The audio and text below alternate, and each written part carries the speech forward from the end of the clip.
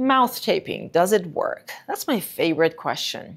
It's almost like we are admitting that there's a problem, but it's so simple to fix by just shutting the mouth. The fact is, people that only recommend mouth taping, they don't quite comprehend how the chemistry of the breathing work. Breathing, ventilation, and respirations are two different events. By shutting the way that the breath is going into your body from the mouth, if we haven't addressed the neurology and biochemistry that controls the breath, gases that control the pH, CO2, O2 gas exchange, that's the reason why you're mouth breathing. Some people are sympathetic breathers. They're obligatory mouth breathers. It's not that their nose doesn't function. It's because their state of mind isn't sympathetic, and that's why they're panic breathing. Can we just shut their mouth?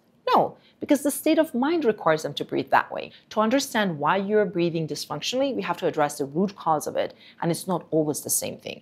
Does everyone benefit from mouth taping? No. Does anyone benefit from mouth taping? Probably some, but it does not address the root cause.